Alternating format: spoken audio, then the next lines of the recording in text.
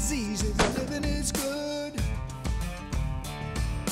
Out in the great outdoors. Larry Smith Outdoors is brought to you by Warrior Boats, Vortex, Tubble Towels, Bartline Barrels, Magic Products, Power Sports Company, Mike's Country Meats, the MRD Group, Leroy Meats,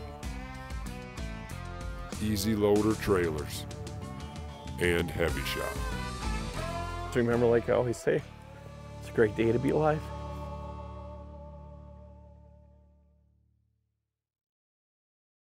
Hey everybody, welcome back to our show this week. I'll tell you what, and I really will tell you what, we are no doubt in a little slice of paradise fishing with our good friend. Hey Matt, I'll tell you what, you know what, we've been trying to get together and to do this trout fishing for what, about the last 10, 12 years.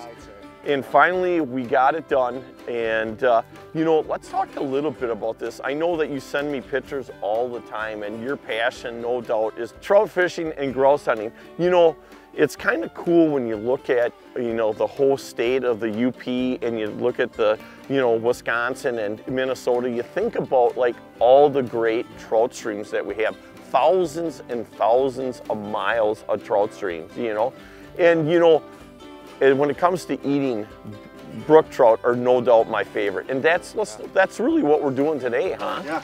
Yeah. So we're fishing. We're gonna be walking up two different sections today, and you know, our hope is to kind of switch off spinner worm, and then see if we can pull out all the different holes as we work our way up. So what makes you? Do you start with a spinner or do you start with a worm? Yeah. So I'll usually tie a little snap swivel on, and then start with a spinner, and then drag that through. You're going to get the most aggressive fish, and oftentimes the biggest fish, like straight away. Really? With that spinner. And then when it calms down and they're not chasing it anymore, then switch on to the hook, put the worm on there, and float that right through the pool. Don't use any weight or anything, just let it naturally flow. There and just let it kind of float down, and because that's what they're used to seeing, you know. The mistake I always made was to have too much weight, because I'm trying to get that crawler right down in where I thought it should be. But again, more of a natural flow, because them trout, they're smart. If you think about really a diet of a trout, what does a trout really eat? A lot of bugs this time of year. That's a huge thing right there. And you know, but they'll eat anything from, you know, we found mice in them, snakes, frogs, huh? Other brook trout. Holy cats. So, you know, in a stream like this where there's not a huge, you know, not a ton of food coming through here. They can't afford to be too picky. Right, yeah, they're going to take what they can get. You know? And what a great thing to do. You know, you think about trout fishing, the water probably isn't at 50 degrees. You know, on them hot summer days, you know, what a great place to be, right in a trout stream to stay cool too. Hey, dunk your shirt, dunk your hat, you stay cool all day. I'm definitely looking forward to this one, everybody. Hang on to your heinies. Let's see how today goes. See my line jumping? Yep. Oh, I got him.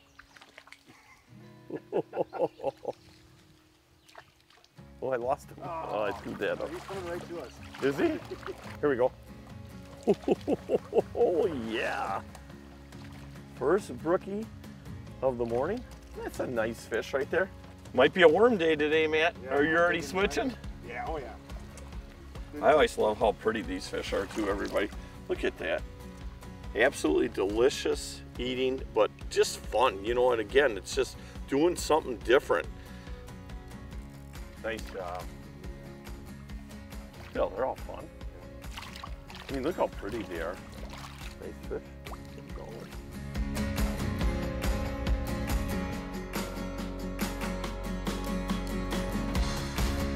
That's a better one. Nice. There you go. Well, I'll tell you what, you catch another one like that, I might go with the spinner, just because every time I put a crawler on, it's gone.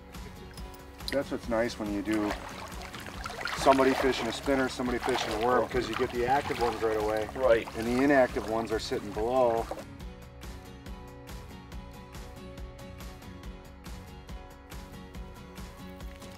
There we go. Yeah, that's a good fish right there.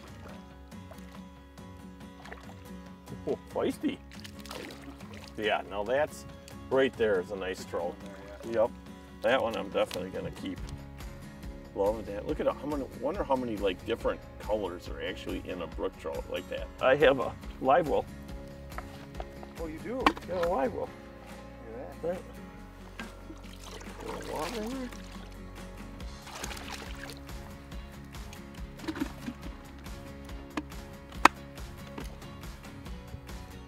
Another use for the tubble toes. Have them? Yeah.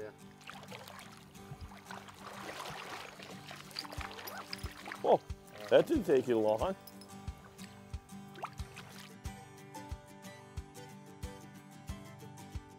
Looks like a good fish. Yeah. Nice. Yeah. Ooh, that was a good fish.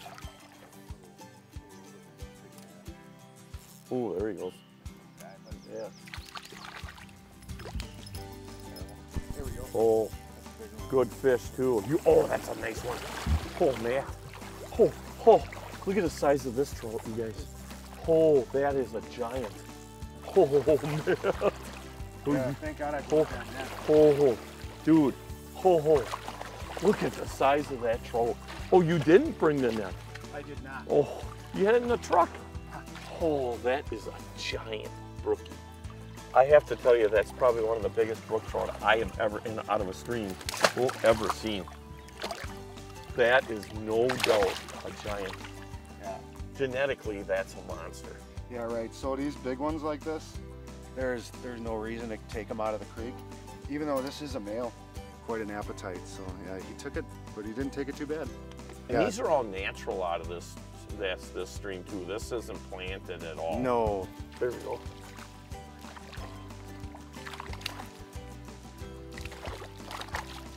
That's what I do. You know what? Oop, there he goes too. No doubt I'm always line watching. That's the big thing about trout fishing like this, is that I'm really not feeling the fish bite. I'm waiting to see that line jump like that. And as soon as it jumps like that, you know, I give it a split second and then set the hook. And the biggest thing is too, is to really kind of know your spots where these fish are gonna lay. And like Matt was saying, you're basically looking for the dark spots, you know, where the bottom's dark. And that's what the trout like, because you gotta think about that, you know, there's a lot of birds that'll prey on these trout. And, you know, if they're sitting in a light spot where the birds can come over and see them, they're definitely gonna dive down and grab them. Oh, it's a good one too. Oh, that is a good one. I can't believe it. I mean, you can see how dark that is. I was just gonna pull it out of the water right there. No doubt, that's a good trout. Oh, I'm loving that. Now that's a perfect trout right there. And again, you know, I kind of let that come all the way through like that. You know, you don't want to give up on it. As long as you're moving through the trout stream, you're trying to move as slow as you can, be as quiet as you can, and that's what happens right there. That's a perfect fish right there. Probably, you know, 10, 11 incher, huh? Yeah, we're catching plenty of those, and what we've been doing is kind of just waiting for the fish that, you know, if it's hooked really good, just let it go. But something like that, it's got it a little bit deep, it's probably not going to make it anyhow, right? Yep, a And little bit of those blood are the coming ones, out. and you get enough of those, you end up with 3 or 4 of those, that's plenty. Not losing them. No. If it falls out, it just floats right down the stream. Oh, another one right there. Holy, there must be a little pocket right there. You know, this is all cut underneath here. And them fish definitely, this is where they lay right here. And that was right where I caught my last one. You know, that's only, you know, 4 feet from us. Yeah, and if you're quiet enough walking up and you're not kicking up too much stuff. And that's why typically you go upstream too, right? Versus walking downstream. And that one was really easily hooked, so that's an easy one to Let go. let right go. Because we're gonna get a ton of them like this today. Yeah, them are nice fish. Yep. A lot of precision casting. Spinner is fun. Oh, you right away. You said you were gonna get bit. Dang it, man. But it's about that size, right? This Yeah, is a still, little them bit are, shallow, right? but Hey. that'll be a good one. Yeah. Them are great trout. I can't believe the size of these brook trout. You know, you look at this little bitty river and you're like, how can it hold so many trout? You know, and they're all natives. You know, again, a lot of it, this one's not hooked too bad, I'm gonna let him go. A lot of it's just being respectful for the resource, you know. The great part about letting things go is that, you know, for the most part, you know, when you come back, you're gonna have a really good chance of catching that fish again. Most trout streams, you know, if you catch a brook trout that size right there, that's no doubt, that's a great eating fish. But this stream has definitely got a lot of big trout in it. Oh man, oh that is a nice one. Oh, look at the size of this one. Oh. No doubt that the bigger fish do come on spinners. Matt's got the spinner and I got the crawler, so a lot of times, you know, not always, but Matt's been taking the first couple casts and they're definitely getting the bigger fish, but wow, that's a nice fish. You know, that's a good solid 10-inch trout right there. Yeah, that's a beauty. See, they've got those, this one's got those really pretty big markings on it. It does. Almost looks like a tiger. You know, I kind of like the spinner too because they're never hooked real deep either. Yeah. You know, like where the crawler, you really got to watch that line to make sure that, you know, while you're waiting for it to float down, that there's not a trout on there. He doesn't have it swallowed down to his hiney. Yeah, that is a beauty right there. And you know what? Just like you were saying, Larry, if you let a fish like the one you just caught go, yep, next year you come back, it's going to be like this. It's about finding them. It is. The brookies aren't terribly tough to get, but finding that habitat, finding the right place to actually, you know, go after some bigger quality fish like this. And then the key is, like what we've been saying, is, you know, being a conservationist about it. When right? you do find that, when you do find it, yeah, right. Because everybody should get a chance if they're lucky enough to find a little piece of paradise like this. It's good exercise for sure. You know, we took the bikes in today and to get back into some of these far spots, but the other thing is just getting in the stream here and how therapeutic that it is. Yeah, you kind of get lost out in the wilderness, you know, and Thomas was saying, I thought it was relaxing at the cabin last night. Right. And it's like, you get out here and it's like, it's a whole lot more relaxing. Yeah, just the sound of the water moving. And again, you know, I've always said this, there's no doubt that people that enjoy the outdoors really kind of look at life differently. No offense to anybody, but you really do look at life differently, and it's definitely more in a natural state. And I've always said this, you know, like you want all people to be able to experience these kind of things, and to live in a big city, you know, I mean, a lot of people do it and they love doing it, but you really sometimes get lost in the real purpose of why we're here and what we're supposed to be doing on this planet. So, you know, if you live in a big city, you know, that's awesome, but really try to spend at least a little bit of time out in the natural things, not always the concrete world. Hey, like I always say, hang on to your heinies.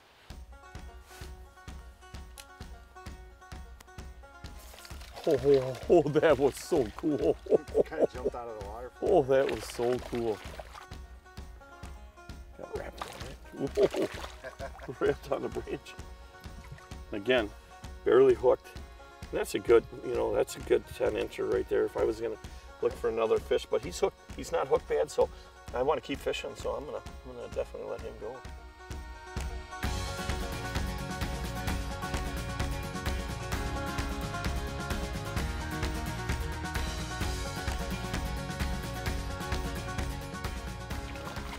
Bigger than I thought. Definitely bigger than I thought.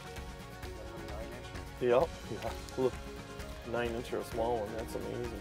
If we get a little bit of, you know, riffle going right here, right, it'll make all that, you know, it'll make them feel safe. Make it better for them. They like that cover.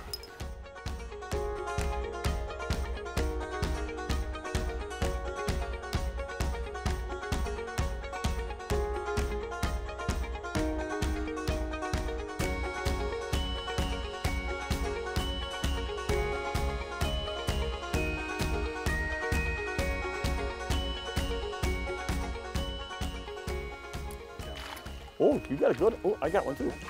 I got one too. I got a good one. Oh, that's a good I got a really good one. Oh, man, we got a double going on. Look at the size of this one I got. Oh, that's a beauty. It's a male too, it's so pretty. A double trouble here. And it doesn't look like, when you look at that spot up there, everybody, you can see how it went dark, and you wouldn't think that there'd be that many stacked up there, but no doubt. Man, them are some, look at the size of these trout. That's a good one there, and that's just, it's amazing how thick they get. Yeah, just one they more are. year, you know? Yep.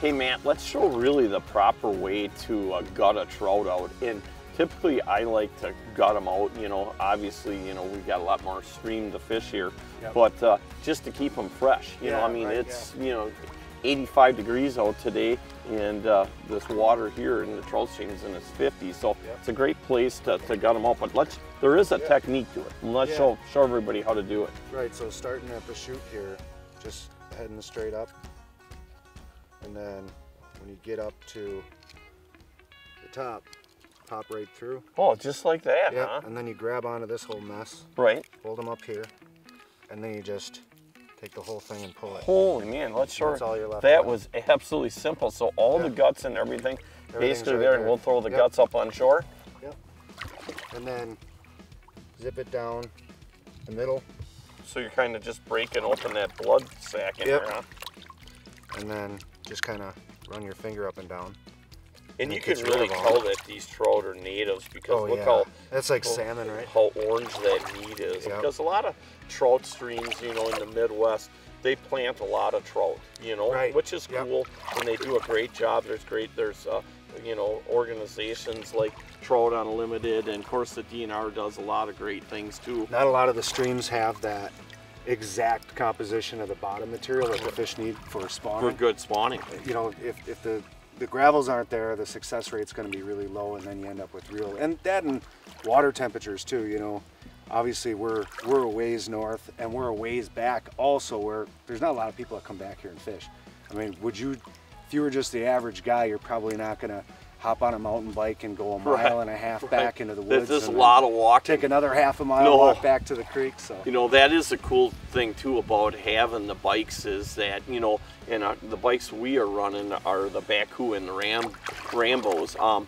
But the cool part is that they're electric too. So, you know, when you do get tired, it is kind of nice just to hit that throttle and go. You know, in a lot of these areas like this, you know, when you're on public land, there is a lot of public land that you can legally drive these bikes on, like we are today. So you just kind of got to check out the areas. And, you know, I'm not getting any younger, obviously, but I like to pedal as much as I can. But when I do get tired, it's great to be able to hit that assist and have that electric and go. Hey, Matt, it looks like it's almost ready to eat, you know, and I'm stirring this up. Let's tell everybody at home really what's in here. I mean, this looks amazing. Yeah, well, you start with, you know, like half a stick or a stick of butter, some olive oil, make a roux, and then you add red peppers, yellow peppers, green peppers, jalapeno peppers, mix it all up with some bay leaves, and then you add some chicken stock, and then you just add in a little. I added a little bit of crab, a little bit of shrimp, but I mean the star of this was going to be the brook trout. The brook trout. Extra spicy for you. I love spicy foods. It's something different, because a lot of times you just see people cooking up the fish, but it doesn't need to be like that. You know, it didn't take long for me to throw this together, and this is gonna definitely gonna fill us up for the next part of the journey up here. Well, I'll tell you what, let's grab a bowl, and I love the way you have all the stuff packed in your backpack here too. So let's makes it easier. If you could only smell how good it smells, it would be like you'd be coming right through that television and being like, I want a bowl of that. Oh, that is absolutely incredible. Hey, Shotgun Schaefer, eat your heart out. Built for fishermen, built by fishermen. Really, that says it all. It's the family here. It's not a big conglomerate. It's a family. They treat you feel like you're in a family, you know. When you put those two together, an amazing product and amazing people, it's just the type of company you want to be involved with. Not only because of just the great boats, but because of the camaraderie that the Warrior family has. The customer service is amazing. They never leave you hanging. So come join the Warrior family. To the giant trout we go.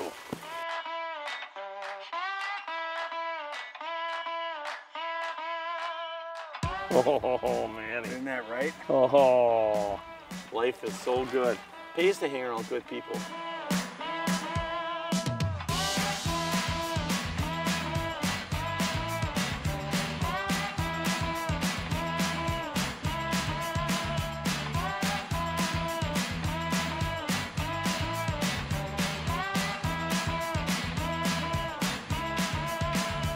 Hey everybody, this week's tip of the week brought to you by our good friends up at Mike's Country Meats in Tigerton, the finest jerky on the planet. I've got a great tip for you that I got actually from Matt, making your crawler weedless. When you go to hook your crawler, typically I would just hook it once like that, okay? And you have all that hook exposed, and I kept getting snagged in the brush. So what Matt does, he just kind of puts a little twist on that crawler and just very lightly puts that in there. Now you look at, there's no point of the hook sticking out, and it's amazing how much more brush you can pull that through, and again, the less snags you're getting because there's nothing exposed that's gonna catch on to the brush and the branches and everything else that's laying on the bottom. So a real simple tip right there, but definitely very effective. This week's tip of the week, of course, brought to you by our good friends up at Mike's Country Meats, the finest jerky on the planet. You get spoiled fishing this jerky. Yeah, it's ridiculous sometimes. Hey, I'll tell you what, everybody, what an amazing week we had this week. Definitely want to thank Matt for his great hospitality, the great food, and taking us fishing. What an awesome, awesome week. Hey, make sure you guys check out all of our social media avenues, especially our podcast that comes out every Tuesday. We Eat, Fish Eat. Don't forget that we are still living in the greatest country in the world as of today. Want to give special thanks to all of our military men and women for the great service and all of our law enforcement agents. And I'll tell you what, there's no doubt, and I mean no doubt, that it is a great day to be alive. And we'll see you next week. We're going to keep fishing a little bit more. What the hell just happened? Are you serious? Weren't you just giving the interns lessons on what to do and what not to do? Tall pine, skinny pine, fat pine. Confucius say, never teach student what you don't know. Got it. Really? Is it ruined? Oh, yeah. Yeah, all right, yeah. Trout fishing and grouse fishing. And don't forget that every week, what am I saying? I forgot. I'm gonna keep gassing.